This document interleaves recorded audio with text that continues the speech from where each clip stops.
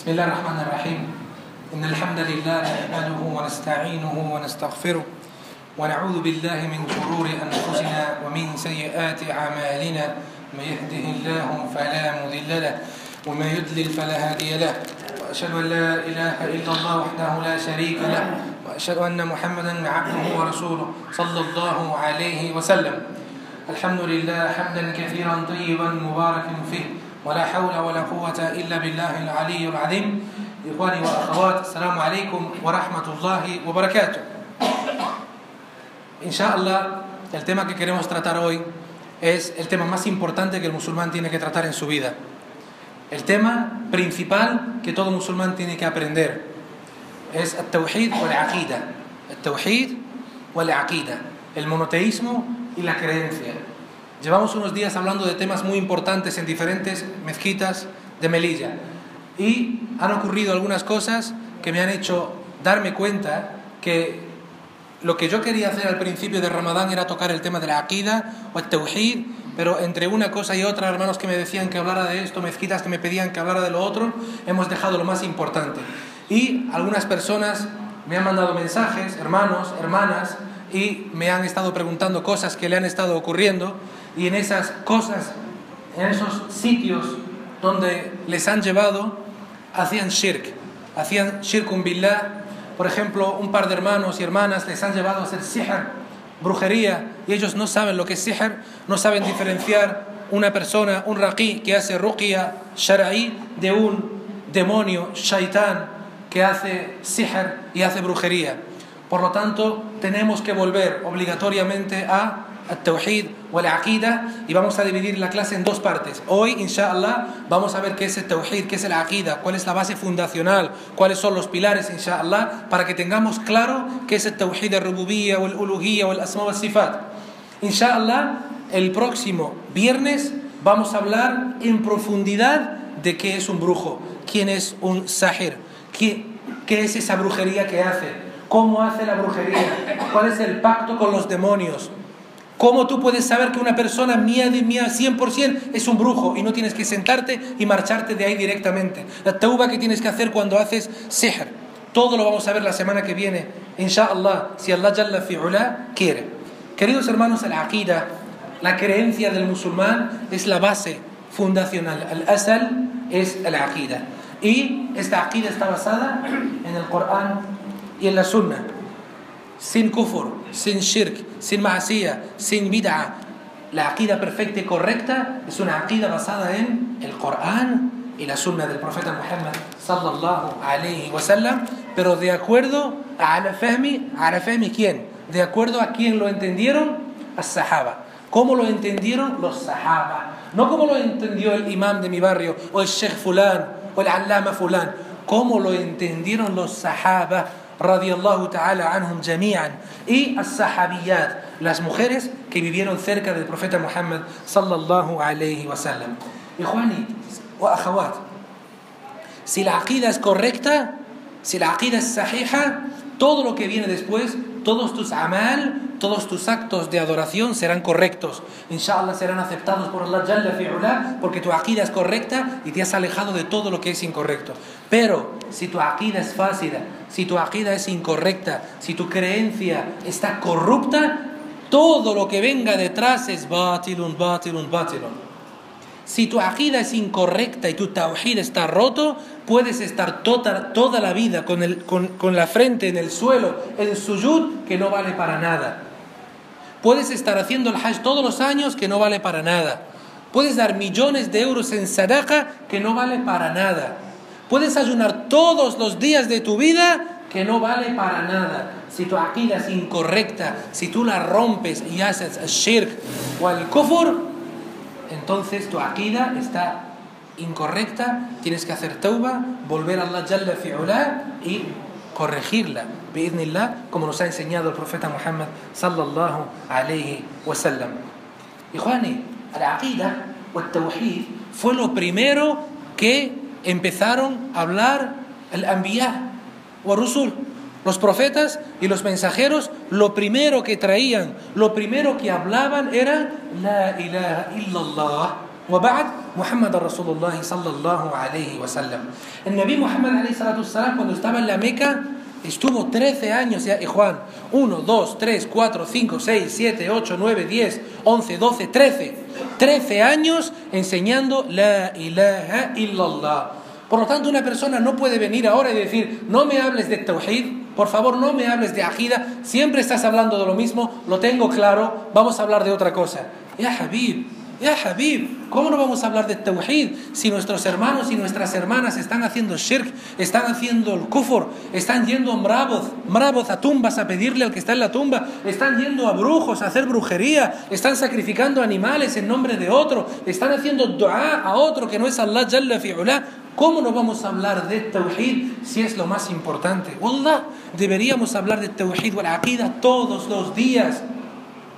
Y cuando creas que eres una persona que domina y tiene claro lo que es la aqida, has entendido وَمَا خَلَقْتُ الْجِنَّ وَالْإِنسَ إِلَّا لِيَعْبُدُونَ, todavía tienes que aprender más todavía. Todos tenemos familiares, amigos, vecinos que no entienden la aqida, no entienden. Y vamos a ver, inshallah, hoy, bi'idhnillah, tenemos hasta que 10 minutos después del adán terminamos.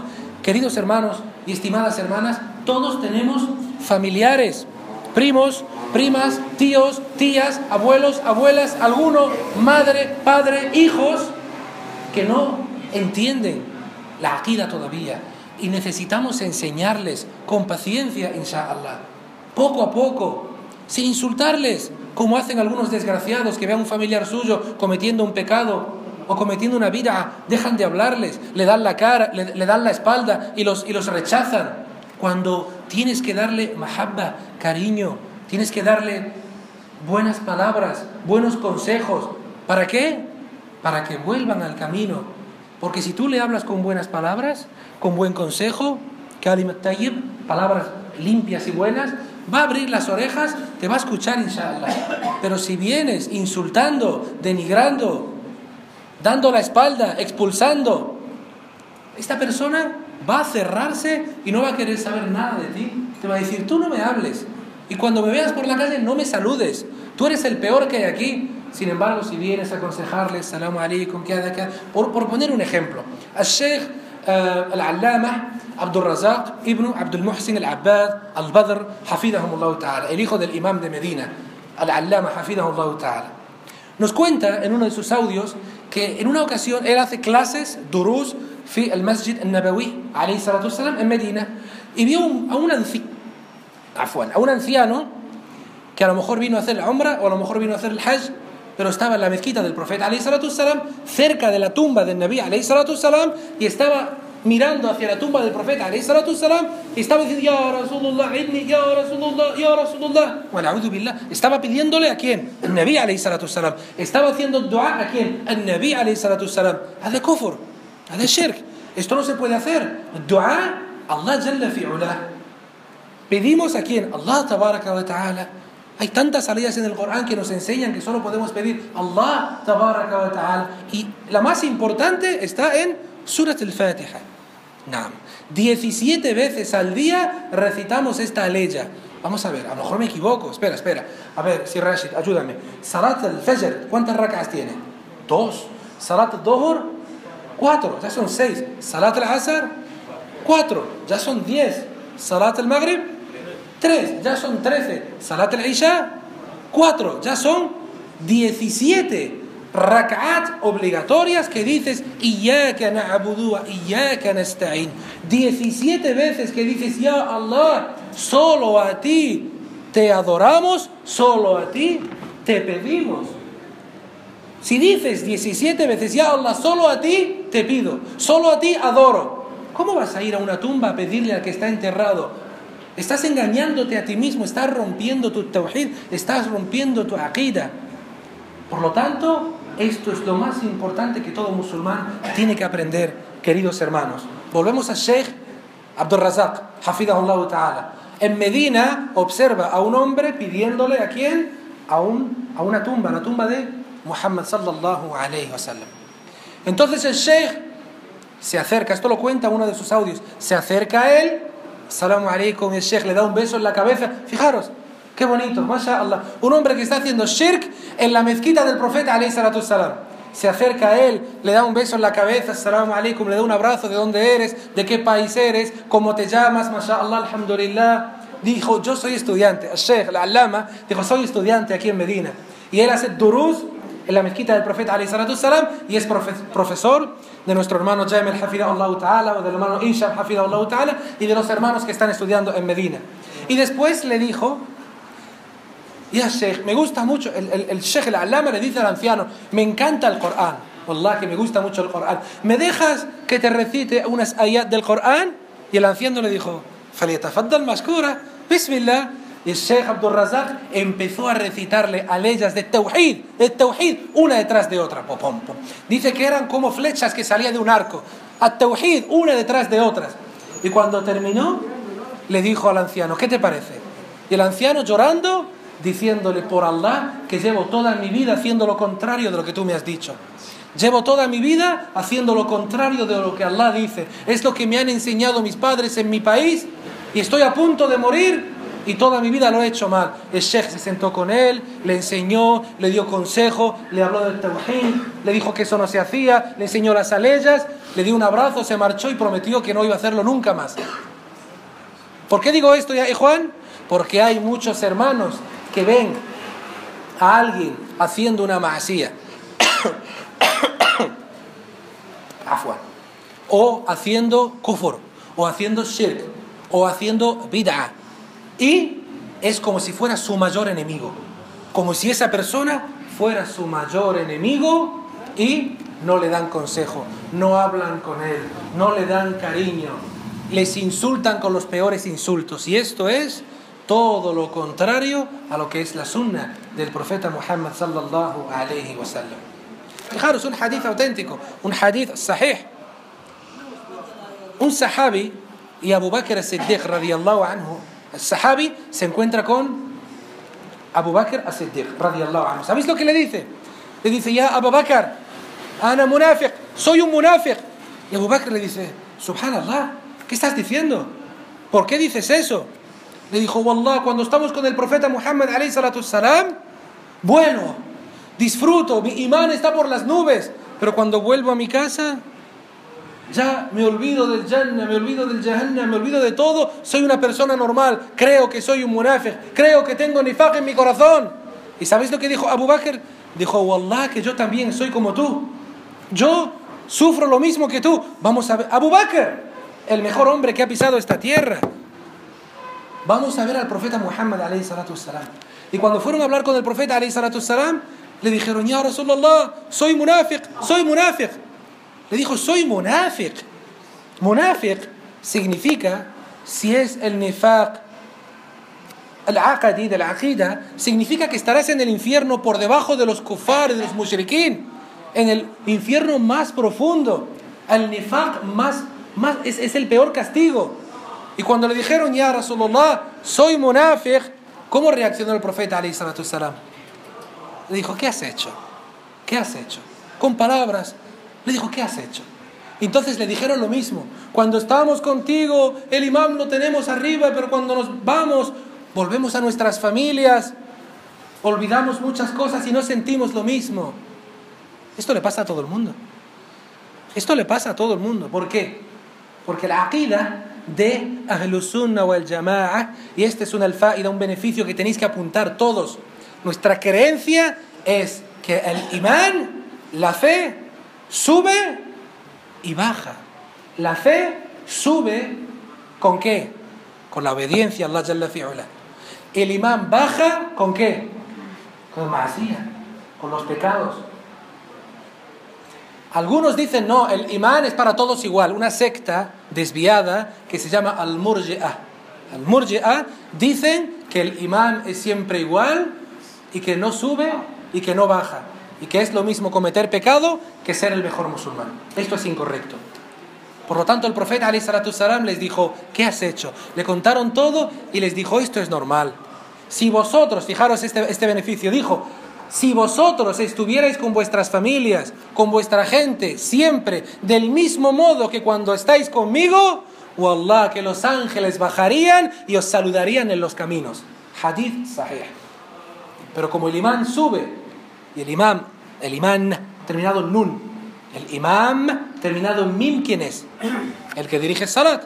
El imán terminado en nun, en la n, es la fe. Por lo tanto, queridos hermanos, hay personas que cometen pecados y hay que ayudarles, inshallah. Hay que estar con ellos, bi'idhnillah, subhanahu wa ta'ala. Allah Jalla fi'ula, lo he dicho antes, Surah Dariyat, وَمَا خَلَقْتُ الْجِنَّ وَالْإِنسَ إِلَّا لِيَعْبُدُونَ. Allah nos dice claramente, no he creado, وَمَا خَلَقْ, no he creado el único propósito, el único maqasid por el que he creado a los genios. Y dentro de los genios están los shayatín, están los genios, el jinn, los shayatín, y los seres humanos. El único objetivo es uno, principal, para que me adores. Al-ibadah, la adoración. Y esa adoración tiene que ser correcta. ¿Cómo? ¿Dónde encontramos esa adoración? En el Corán, en la Sunna, de acuerdo a como lo han entendido y practicado as-sahaba. ¿De quién? Del profeta Muhammad sallallahu alayhi wa sallam. Y el que se agarre a esa creencia, el que se agarre a esa aqida, no va a tener ningún problema, inshallah, porque está aferrándose al asidero más firme, al que no tiene ninguna grieta. El profeta Muhammad alayhi salatu salam nos dice haqq Allah ala al-ibad, y después nos dice haqq al-ibad ala Allah. Subhanallah. ¿Sabéis cuál es el derecho de Allah sobre sus siervos? ¿Y sabéis cuál es el derecho de los siervos sobre Allah? Siervos con S. Cuidado, que muchas veces escucho hermanos decir, nosotros somos siervos de Allah. Con C de casa es un animal que tiene cuernos que se parece a la cabra, más grande. Con S de Sevilla somos ibad, los siervos de Allah, Jalla fi'ula. Entonces el profeta Muhammad alayhi salatu salam dijo, el derecho de Allah, el derecho, el haqq que tiene Allah sobre sus siervos es que ellos le adoren a Allah y que no le asocien nada en su ibadah. Y el derecho de los siervos sobre Allah es que Allah no les castigará si ellos no asocian nada a Allah Jalla fi'ula cuando hagan su ibadah. Allah nos dice, adórame, ese es mi derecho, adórame a mí y a nadie más. Y nuestro derecho es que si le adoramos como Él ha dicho, no nos va a castigar. Wa insha'Allah tabaraka wa ta'ala, por su rahma, nos introducirá al Jannah. Y pedimos al Jannatul Firdaus al-A'la. Amén, amén, ya Rabbil Alamin. Por lo tanto, esta es la prueba fundamental, el dalil de que nosotros tenemos que aprender la aqida y adorar a Allah Jalla fi'ula como Él nos ha dicho. Tú puedes decir solamente La ilaha illallah Muhammadur Rasulullah. Lo puedes decir, alayhi salatu wassalam, pero además estás haciendo actos que rompen esta frase. No es solamente decirlo con la boca, es practicarlo, entenderlo, porque hay personas, ya Juan, hay personas, ya Akhawat, que dicen la ilaha illallah 1000 veces al día en sus azkar, pero su aqida está rota. Van a brujos, van a adorar tumbas, sacrifican animales en nombre de otro. Y os he repetido y os vuelvo a repetir que por muchas veces que digas la ilaha illallah, si esa frase no la pones de manifiesto de acuerdo a como ha dicho Allah, entonces estamos perdidos y esa frase está rota, inshallah, queridos hermanos. Al-Imam Ibn al-Qayyim rahimahullah ta'ala, al-Imam Ibn al-Qayyim rahimahullah ta'ala nos dice, la paz del corazón, salama fil qalb, la paz del corazón y la salvación del fuego no se consigue si no es a través de at-tawhid. La paz del corazón, la salvación del fuego solo se consigue a través de at-tawhid, adorando a Allah como se merece. ¿Por qué digo cómo se merece? ¿Por qué Ibn al-Qayyim dice cómo se merece? Porque muchas personas adoran a Allah, pero no le adoran como Allah merece. Allah nos dice en el Corán, Ya ayyuhalladhina amanu, ittaqullaha haqqa tuqatih, wa la tamutunna illa wa antum muslimun. Allah nos lo dice, oh creyentes, adorad a Allah, primero temed a Allah, primero, ittaqullaha haqqa tuqatih, temed a Allah como se merece, como Él merece ser temido y adorado. Y después, nos dice, seguimos inshallah, tenemos flash de la cámara, y después, وَلَا تَمُوتُنَّ إِلَّا وَأَنْتُمْ مُسْلِمُونَ, y no muráis sino siendo musulmanes, sino siendo creyentes. Queridos hermanos, el-Tawhid es lo que calma los corazones. El monoteísmo en Allah Tabaraka wa Ta'ala es lo que calma los corazones. Alhamdulillah, alhamdulillah, alhamdulillah. La tranquilidad del corazón solamente se consigue con el Tawhid. Solamente se consigue adorando a Allah Tabaraka wa Ta'ala como Él se merece. Confiando en Allah Jalla fi'ula. Queridos hermanos, imaginaos esta situación. Imaginaos esta situación. Fijaros, esto que voy a contar te pasa si el Tawhid está en tu corazón. Si la creencia correcta te ha inundado todo tu cuerpo y todo tu ser. El Nabi Muhammad sallallahu alayhi wa sallam y su sahabi Jalil, Abu Bakr as-Siddiq radiyallahu ta'ala anhu, están en una cueva, están escondidos. Quraysh le están buscando para matarles, y están en una cueva, y los Quraysh han llegado hasta esa cueva, y están escondidos en un agujero, una grieta, y Abu Bakr radiyallahu anhu, Abu Talha me está escuchando y se ríe porque me ha contado esta historia miles de veces, y le encanta, y sé que le encanta que hablemos de esto porque es el Tawhid o el Tawakkul. Abu Bakr radiyallahu anhu le dice al profeta Muhammad alayhi salatu salam: Ya Rasulullah, si miran hacia abajo nos van a ver. Y ahora viene Tawhid, y ahora viene la confianza en Allah, y le dice: Ya Abu Bakr, ¿qué le van a pasar a dos si el tercero es Allah Jalla fi'ula? Ya Abu Bakr, aunque nos estén mirando con sus ojos, si Allah no quiere, nadie nos va a hacer daño. Esto es Tawhid. Esto se consigue cuando la aqida correcta llega hasta tu corazón. Sidna Ibrahim alayhi salam, su pueblo lo quería matar, su pueblo quería acabar con él, y lo ataron a un árbol, como dice Ibn Kathir fil Kitab Qasas al-Anbiya, y lo lanzaron a un fuego tan grande que dice el Imam al-Tabari fil Tafsiri que ni los pájaros podían volar por encima de ese fuego, de lo grande que era y del calor que tenía. Lo lanzaron a ese fuego gigante para matarle. Hay que acabar con él. Este nos está trayendo una religión nueva, y vamos a dejar todo lo que nosotros adorábamos con nuestros antepasados. Hay que acabar con él. Este es un enemigo nuestro. Antes de continuar, el faida, un beneficio.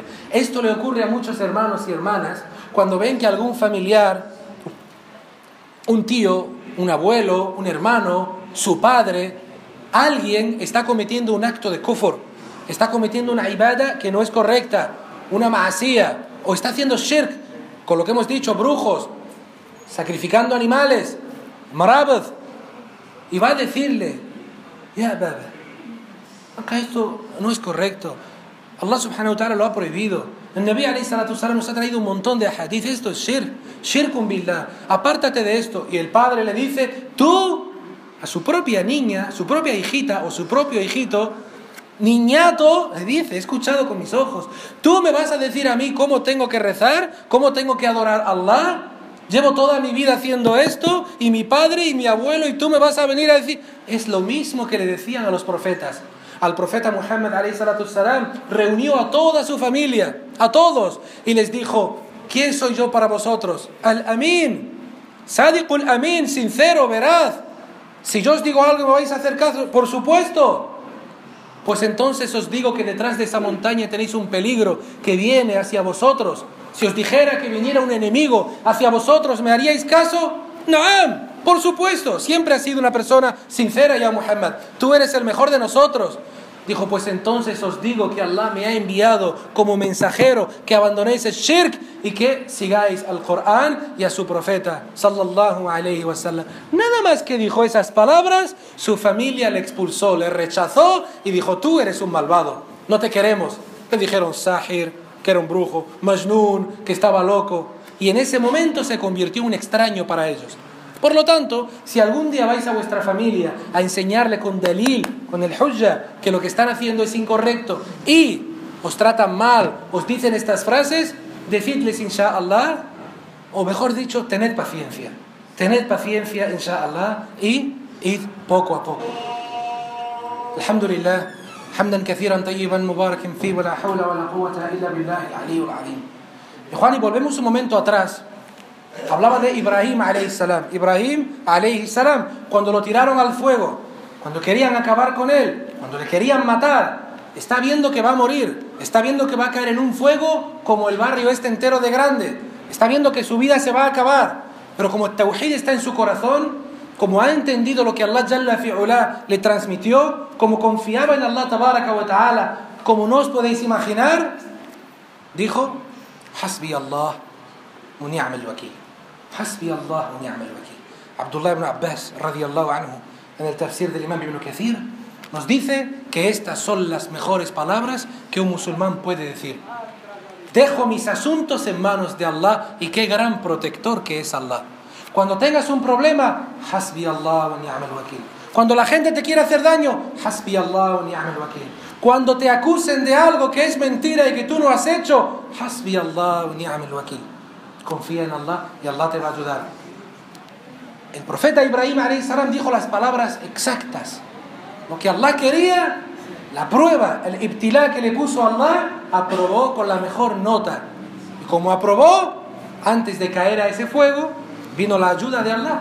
Y Allah habló con ese fuego. Faqala, ya naru. Allah nos dice: ya naru, kuni bardan wa salaman ala Ibrahim. Sé pacífico y frío sobre Ibrahim. No quemes a Ibrahim. ¿Por qué? Porque ha puesto en práctica el tawhid, wal aqida, wal tawakkul. Y ese fuego, sami'na wa ata'na. Y ese fuego no corta, o mejor dicho, no quema, porque Allah se lo ha prohibido. Y ese cuchillo no cortó a Ismail alayhi salam cuando quería degollar Ibrahim alayhi salam a su hijo, no cortaba porque Allah prohibió a ese cuchillo que cortara, y ese cuchillo hizo caso a Allah Jalla fi'ula. Y esa ballena gigante que se tragó, o ese pez gigante que se tragó a un profeta, a un nabí que se llamaba Yunus alayhi salam, no le asfixió, ni se lo comió, ni le hizo daño, porque Allah se lo prohibió. Por lo tanto, queridos hermanos, el tawhid es la base fundamental. Si lo tenemos bien, Allah nos va a proteger en todo momento. Me quedan 2 minutos, inshallah. 2 minutos. 5 minutos, alhamdulillah. Jazakallahu khairan. Y nos levantamos a rezar.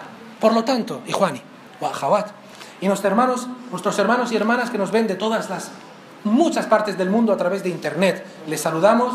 Assalamu alaikum wa rahmatullahi wa barakatuh. At-tawhid tiene 3 pilares. At-tawhid tiene 3 pilares. Acordaos: at-tawhid al-rububiyyah, at-tawhid al-uluhiyyah, wa at-tawhid al-asma wa sifat. Para muchos esto es algo nuevo, no lo han escuchado nunca, les suena chino. No os preocupéis, nadie ha nacido aprendiendo. Todos hemos aprendido un poquito, poco a poco. El que se sienta aquí aprende cada día. El que está recitando el Corán con los musulmanes aprende cada día. Todos aprendemos. Y el que vaya de sábelo todo por la vida, este es el que menos conocimiento tiene. Por lo tanto, ¿qué significa at-tawhid ar-rububiyyah? Significa que crees, tienes el convencimiento, se llama en español monoteísmo en el señorío. Tawhid ar-rububiyyah significa que sabes y tienes el yaqín que todo viene de Allah. El rizq viene de Allah. La lluvia que cae del cielo viene de Allah. El rey del juicio final, Malik yawmiddin, es Allah. Nacemos y morimos porque Allah quiere. Nuestro destino lo domina Allah tabaraka wa ta'ala. El mundo es controlado por Allah tabaraka wa ta'ala. Dependemos de Allah Jalla fi'ula. Todo esto es at-tawhid ar-rububiyyah. Voy a hacer una parada, queridos hermanos. En la Meca, cuando el profeta Muhammad alayhi salatu salam estaba vivo, incluso los Quraysh, que eran mushrikín, tenían tawhid ar-rububiyyah. Lo tenían porque decían: Allah es el que nos manda todo lo que tenemos. Allah es el que dirige nuestras vidas. La lluvia, el sol, el viento viene de Allah. La comida que comemos es gracias a Allah. Todo esto es tawhid al-rububiyya.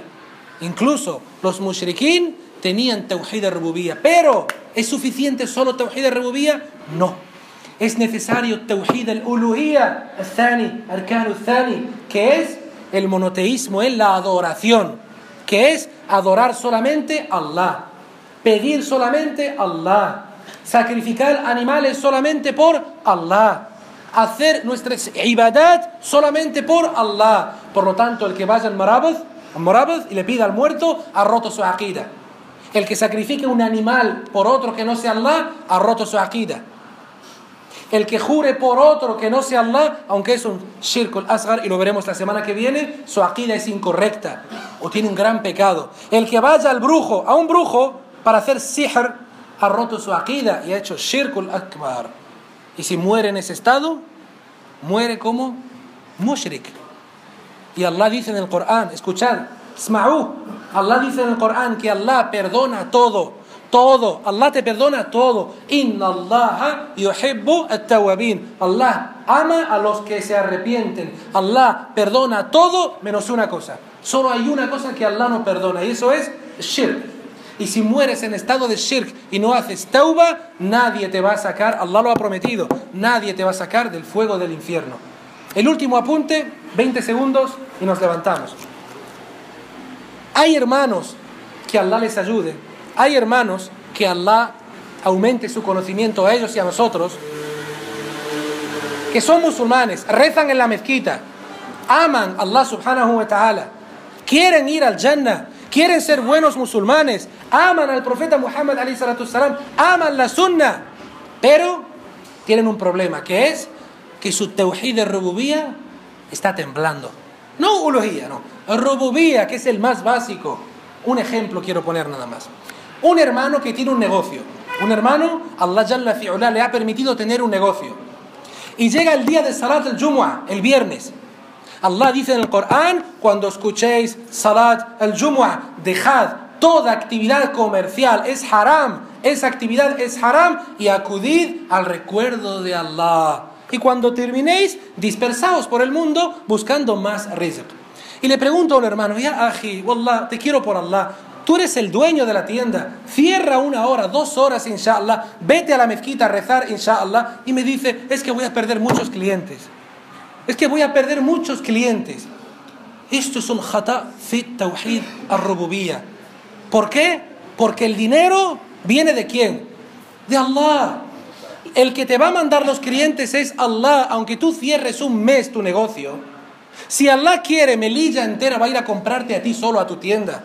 Si tú confías en Él, pero si tú confías en las personas y tú crees que el dinero viene de las personas, entonces tu tawhid está incorrecto.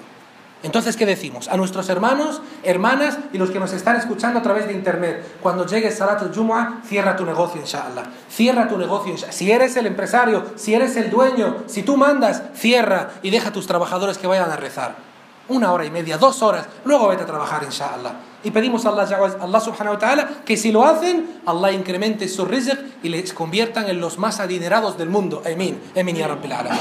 Inshallah, la semana que viene, Juan, seguimos con esta parte, el tawhid, y vamos a hablar de los brujos, la brujería, inshallah, y cómo son estos shayatin al-ins que destruyen a tantas personas. Wa jazakumullahu khairan. Subhanakallahumma wa bihamdik, ashhadu an la ilaha illa ant, astaghfiruka wa atubu ilayk. Assalamu alaikum.